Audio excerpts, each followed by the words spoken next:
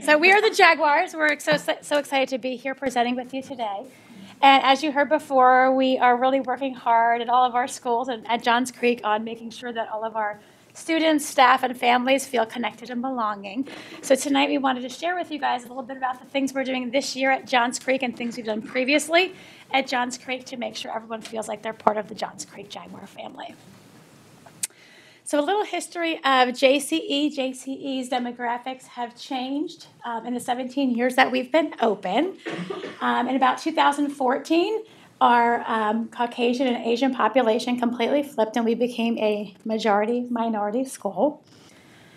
In thinking about the first year we were open, in 2008, our white population was about 75%, whereas now this year, about 74% of our population is Asian, which is mostly Indian and South Korean.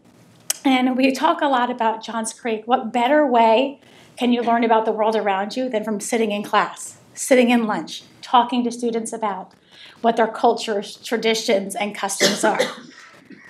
So one of the things that we are so proud of that we have every year at Johns Creek is a Heritage Night, and this year will be year 15 that we've had such an amazing night to showcase all of the cultures and customs of our school. Usually we have anywhere from 10 to 15 countries represented. Our parents come in their native dress, they do crafts, they bring food from all of their cultures to share. They talk about the education system, how things are similar and different. And even during COVID times when we couldn't have an in-person event, we decided to make a Johns Creek cookbook from our kitchen to yours. So we did recipes where all families could submit recipes to share. So that's one of the exciting items we do every year, not only to recognize all the cultures and customs, but to celebrate it and as a community to learn more about those who are our neighbors and friends around us. Good evening. I'm Suzanne Pitts. I'm one of the assistant principals at Johns Creek, and it's our pleasure to be here this evening. Tonight, I wanted to talk to you guys a little bit about one initiative that we have undertaken to make sure that our students are represented in our building. And amazingly enough, when we started talking about doing this project, I thought I really knew our kids. And what we did is we compiled a survey of our families asking where they're from, what languages they speak, and about their cultures. And amazingly enough, we had a very high percentage of our families respond to the survey. Oftentimes we're begging people to respond, but not in this case. They were responding in droves, and which made us very happy. We had over 57 countries that are represented in our school. And as you can see by our bulletin board, these are all of the countries that are represented, including countries that you might not expect: Hungary, Ethiopia, Sri Lanka, Peru, Estonia, Jordan, Egypt, even St. Kitts and Nevis, the Cherokee Nation.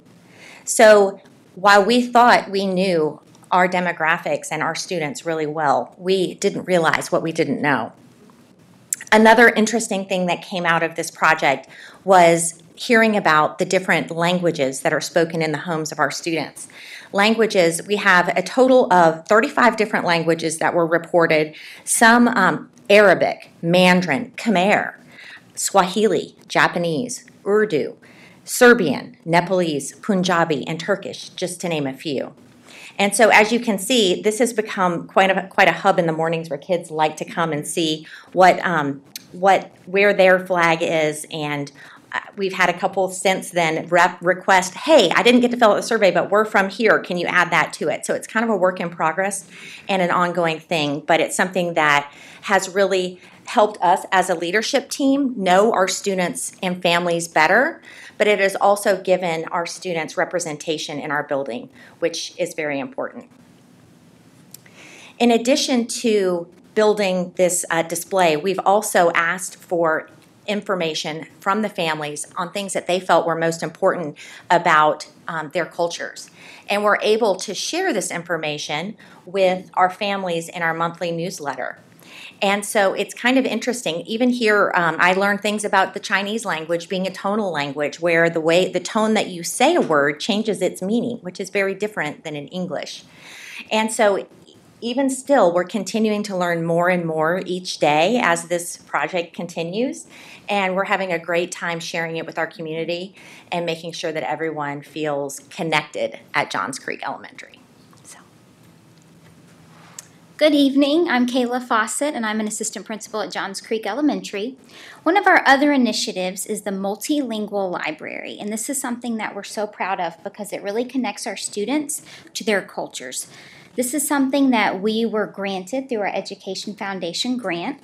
We have already a little over 150 books that are in all of these languages that you see listed: Mandarin, Korean, Japanese, and we've also ordered more. So in the next few months, we hope to have over 200 books available for our students and our families in these additional languages that we've learned about through this survey.